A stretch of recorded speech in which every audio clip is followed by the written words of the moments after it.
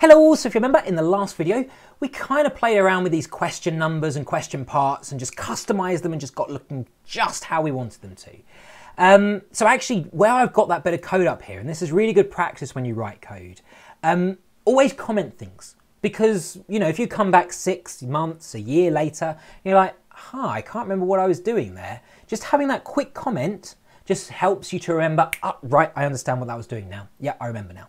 So the way to comment in LaTeX is with a percentage sign, okay? And I'm just going to type myself a quick note. It doesn't matter what I put on this line because anything else that I put on this line after that percentage symbol, LaTeX will ignore, okay? So let's type reformats, question, and parts, okay?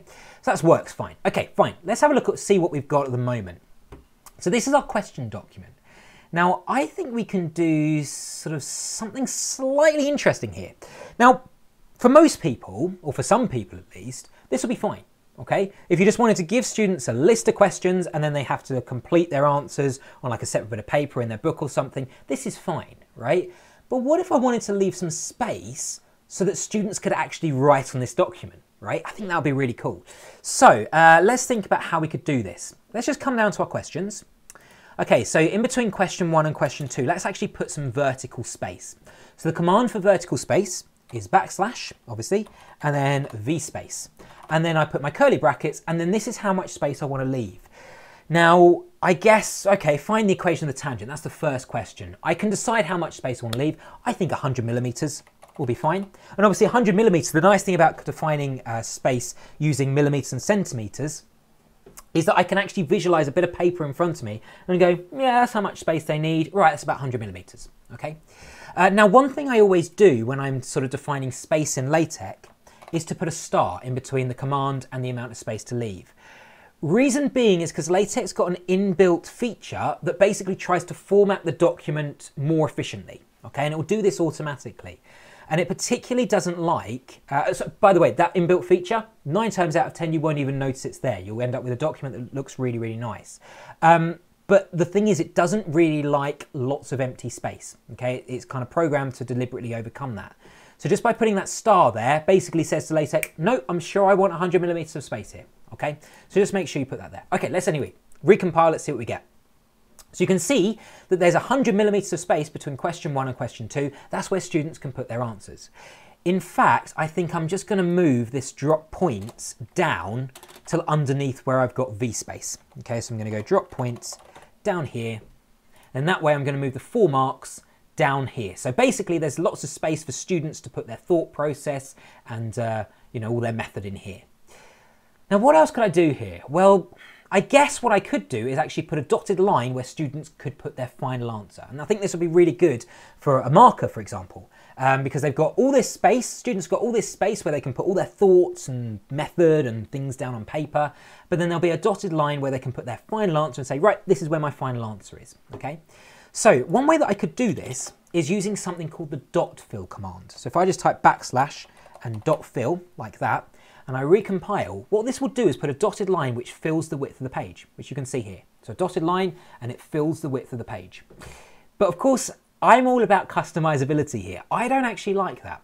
I would like just a dotted line which just fills just perhaps that section of the page. Just over here on the right hand side, just above the marks, just a dotted line, maybe even in grey, maybe a different colour, that would just basically allow students to put their final answer down here. I don't necessarily want it to be the full width of the page. So let's see how I can do this. So I'll come up here to my preamble, and what I'm going to do is give you this code. Now, I'm not necessarily going to go through what every single thing does. I'll just give you an overall or holistic view of what this does. Basically, you don't need to understand it, okay? If you just put this code in, it will work, right? But let's kind of try and break it down just a little bit. So let's actually get rid of that second command, because there are 2 different commands here. This is the first command. So this is the command which I've just used. It's dot fill, okay? And what I'm doing is creating a new definition out of that command, okay? So the def corresponds to a new definition, and I'm using dot fill. The number 1 just simply corresponds to the number of inputs which I'm expecting to be put in here, okay? So I'm expecting 1 input. If it was 2 inputs, I put number 2, okay? So the number 1 just corresponds to the 1 input that I'm going to put here, okay? And C leaders, H box, don't need to worry about that. And then you can see here that the number 1 again, the input number 1 goes here as well. So the input number 1 goes in 2 places. Basically a number is expected there and it goes in 2 places. Okay, fine. What about this then? What does this do? Well, this dot just simply tells LaTeX that I wanted a dotted line. If I wanted it to be a starred line, I'd put a star. If I wanted it just a straight line, I'd put an underline, for example, or I could put a dash line or something. But I want a dotted line, so I'm going to leave that as a dot. Okay, fine. Let's have a look and see what the second command does then. So here it is. Notice that I'm using new command now. Instead of before, I was using renew command. Reason being is because this is a brand new command which LaTeX has never seen before. When I was using renew command, it was using a command which LaTeX already had and basically renewing it. Okay, so I'm using a new command because it's a brand new command, and I've just called it dot line. Now, I've called it dot line because I think that seems approachable, or appropriate at least. You can technically call it whatever you like as long as it's not a command which LaTeX already has kind of built in to its system. So I've gone with dot line, I think that's appropriate. Okay, 2 in brackets here, the straight brackets, the square brackets, basically tells LaTeX that it's expecting 2 inputs to be put in here. Okay, that's all that is. Now you notice here, this is the default inputs. This is one of the default inputs, is 0.5 EM. This is actually a spacing. Now, you remember that I said there's different ways of defining spacing in LaTeX. I tend to do it in terms of millimeters or centimeters, okay? Another way of doing it is in terms of relative heights. So the EM corresponds to line height. So a line height, and I basically just said 0.5 of that, so half a line height, okay? Don't need to worry about what the next thing does, except maybe this, okay? So the color being gray, in order for this to work actually, I need to install a package, okay? So I'm going to come up here to my packages. It's always good to keep good practice to keep your packages together so you can see what has been installed. So I'm just going to type use package, so / use package, and I'm going to type in Xcolor. So that's the package which I want to use. Notice as well that I'm using American English. LaTeX uses American English, so Xcolor is the American English. So that just allows me to create a dotted line which is coloured grey. Simple as that. Okay, so dotted line coloured grey. Okay, and yeah, so everything else. So effectively, if you just wanted to pause the screen and copy that into your preamble, then that will give you what you need for next. Okay, so I presume that you've paused the screen, you've got that in your code now. Let's come down here and let's replace our dot fill with our new command. So remember, our new command was dot line. So I'm going to replace dot fill with dot line. It's expecting 2 inputs, okay?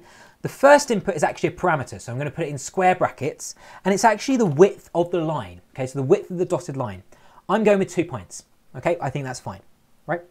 The next parameter is going to be put into curly brackets. This is now an input, and I actually want to tell LaTeX how long I want the line to be. So I'm going to go 35 millimeters, okay? So if I just click recompile, notice what happens. It brings up a dotted line, okay, which is 2 pints in width and 35 millimeters in length. Let me just zoom that in, okay? So you can see it's actually grayed out as well. You can see this is black and this is grey, okay? So I think that looks pretty long, pretty nice, and it's in 35 millimeters in length. Now, if I want it to be over on the right-hand side, simple way of doing that is just to put it into an environment which tells it on the right-hand side. Way to do that, begin and end flush right. So I'm just going to go begin flush right and then also end flush right over here. All right, so begin and end flush right. What it's basically going to do is move this dotted line over on the right-hand side of the page. So it's going to flush it on the right-hand side of the page. So here we go, recompile. And you can see that the dotted line appears nicely over here. So I think that looks nice, okay? There's the question, and then there's space, and then there's a dotted line for students to put their answers in, and then it's also got the number of marks underneath that. I think that looks really nice. In fact, let me just get rid of that spacing, which I've kind of put in here. So effectively, this bit of code here, in combination with the bit of code in the preamble, that will get you a dotted line which is coloured grey to be on this side of the page. Just to show you, as an example, let me just zoom in.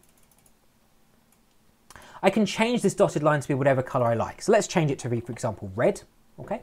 So if I want to change this to be a red dotted line, then you can see that's changed to red, or if I want it to be blue or something. But I think grey is nice, it's kind of less kind of conspicuous.